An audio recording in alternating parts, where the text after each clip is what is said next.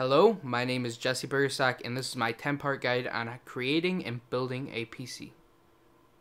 The first step to my guide is a pretty easy one. Get a general idea of the type of computer you want to build and how much you're willing to spend. For example, if you're going to be building a computer for video and art editing, make sure you invest more in the processor and RAM than the graphic card.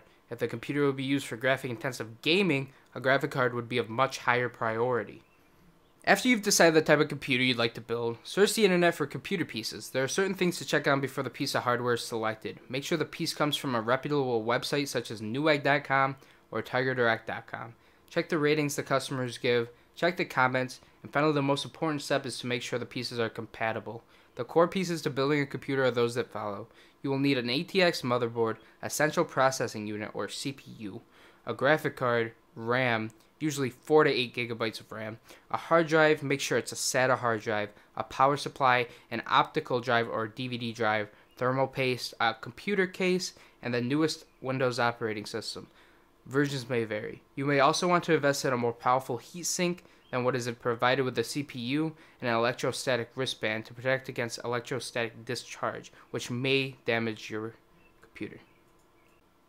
The third step to my guide is to check compatibility before you buy it. I'll provide a general idea on how to check if the pieces of a computer are compatible, but always check on forums or with an expert before purchasing the pieces of a computer.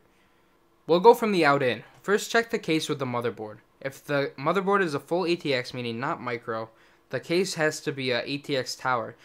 Check the socket types on the motherboard for everything else besides the power supply. We'll get to that later.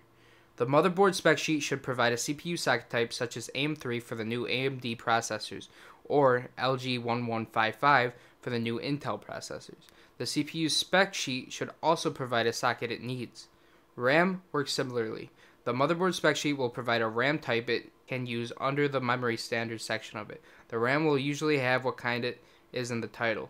At this time, it will usually use DDR3. A DVD drive and a hard drive can both be purchased based purely on what you want as long as they and the motherboard are SATA compatible, which they should be at this time. Like the hard drive and the optical drive, any new graphic card should work with any new motherboard. The graphic card should use PCI expansion slots, which the motherboard should supply. Selecting a power supply is where it gets a bit tricky. You have to select a power supply that will be able to supply enough watts for the hardware to operate properly. To do this, look at the spec sheets for all the pieces and look for how much power they will need. Then add them up, select a power supply that has what you need. A 600 watt power supply can handle an average computer. Again, make sure you check with others on things like forums, if you know someone, just to make sure the computer will be compatible and work properly. The last thing you want to do is send a whole computer back because some of the pieces weren't compatible. After you've ordered and received your pieces, before you begin building your computer, you're going to want to take preventative measures to make sure you don't break anything. Make sure you ground yourself. You can either do this by wearing a electrostatic discharge wristband, which is highly recommended, or by touching a piece of metal throughout the computer building process. This will make sure electricity doesn't come off you and destroy any piece of equipment. You also want to keep the computer in an average humidity room with very little to no static. Something like a large desk on a hardwood floor would be perfect. After all the pieces are accounted for and you found a place to put them, make sure you organize all the hardware with the screws and the manuals they come with. Put any software or disks off to the side for later. This will be the first step of putting the computer together. Begin by going over the manual of all the pieces, especially the cases. Do this to understand how to install them properly without risking any damage. You'll first screw in the core of the machine that holds everything together, the motherboard. To do this, you'll have to use what we call risers to keep the motherboard above the case so that it doesn't ground itself out. Risers are usually ghost screws with a hole on the top of them, allowing for another screw to go into them. What you want to do is line up the motherboard's I/O panel, which contains its USB ports, audio ports, and any other ports the motherboard may have came with the hole that would fit on the back of the case.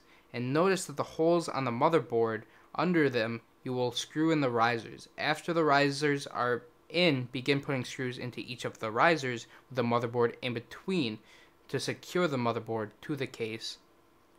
After the motherboard is installed onto the case, Put the hard drive, optical drive, and power supply on the case as well. The case should supply screws and information on how to screw in each piece, but in general, the optical drive should go into the highest bracket on the front of the case, while the hard drive goes into the lowest bracket on the front of the case. The power supply will be installed into the back of the case, where a large square hole with 4 screws around it will be. Now we will be installing pieces into the motherboard. Refer to the motherboard's manual for locations of the slots I refer to. Start by installing the CPU and heatsink. To do this, line up the CPU's arrow in the corner with the arrow on the motherboard CPU socket, and then lock it in using the lever on the side. Make sure there is no dust or anything in between the CPU and the socket. After the CPU is firmly in place of the socket, apply a pea-sized drop of thermal paste upon the top of the CPU and spread it out. Make sure the whole top of the CPU has a thin layer of it, and install the heatsink over it. Make sure to consult the heatsink's manual for instructions to install the heatsink so you don't damage the CPU or motherboard. Then we're going to be installing the RAM. To do this, you must install it into the DIMM slots by aligning the hole on the RAM with the hole on the DIMM slots, then using the levers on the left and right side of the RAM to lock them in. Lastly, install the graphics card into the PCI expansion slots. Make sure that this panel is lined up with one of the small rectangular holes in the back of the case. After the graphics card is properly fit, either lock in the graphics card panel with pieces provided by the case or screw it in. This all depends on the case. This is the last step to the building portion of the computer, and this step is all wiring. Make sure at all times during this process that the power supply is not plugged into the outlet for severe safety reasons.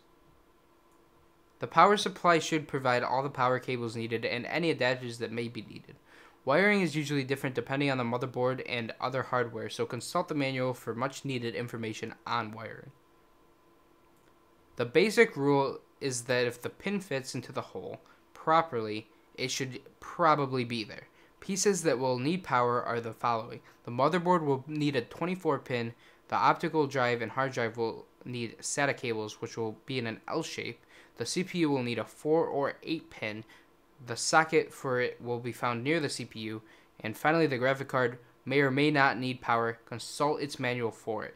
The optical drive and the hard drive will then have to be connected to the motherboard via SATA cables that should come with the motherboard. Finally, the case will have the wiring on the front for things like power, LED, audio jacks, and USB. They will all have to be plugged into the motherboard. Consult the motherboard's manual on how to do this, as the cases and motherboards differ. And we're on our last step.